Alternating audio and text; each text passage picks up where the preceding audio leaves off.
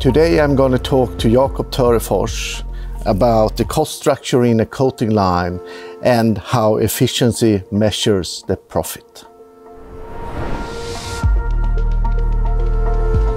Hi Jakob. Hi Andreas.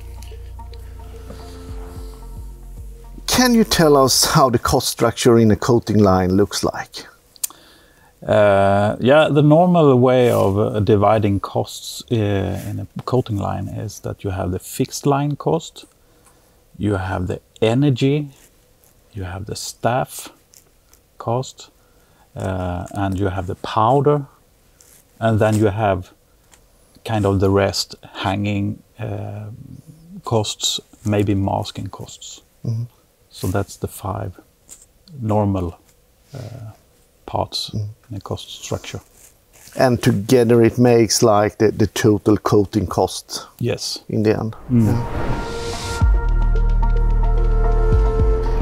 I think most of the components are self-explanatory, but could you explain a bit more what meant with fixed line cost? Yeah, I mean the fixed line cost basically consists of the investment to start with. You have to buy a line, the machine, so to say, and the rent for that. And then you have the premises. You have to be in some kind of room under a roof. You have maybe heat or things like that, light costs. And then you have to invest in the chemistry to start with, depending on what kind of process you're setting up. And then of course you have repair costs, things like that, that over time you can consider as a fixed cost.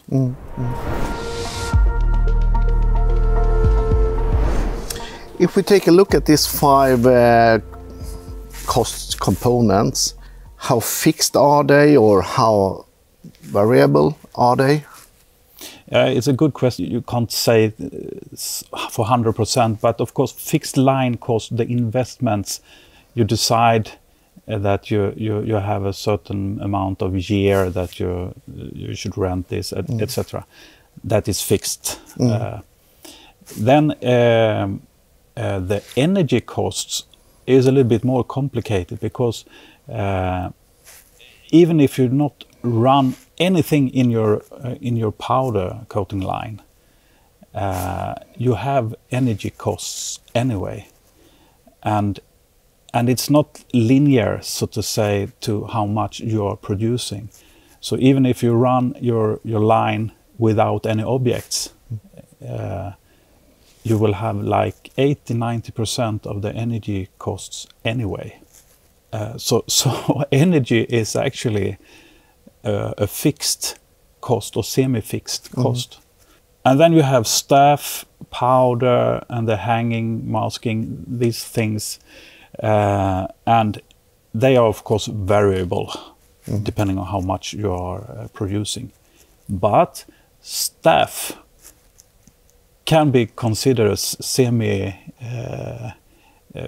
because in the short term it's hard to just get rid of staff if you need, or so yeah, a little bit like that. Yeah, because quite often you have a number of people working on a coating line and it's not so easy to get more or reduce during a production day. Yeah, in most countries in the world there are regulations how you can handle people. What does this mean in relation to the utilization? I mean, if you have a fixed line cost, you have fixed cost that you spread out on all objects you actually paint. Then if you paint more objects, you will have less portion from the fixed line on each part you paint. So, for instance, if you go from 1 shift, full shift production to 3 shift, roughly speaking, you can reduce your cost with 2/3 from the fixed part and gain like 30%, save 30% of the cost. Thank you very much, Jakob. Thank you, Andreas.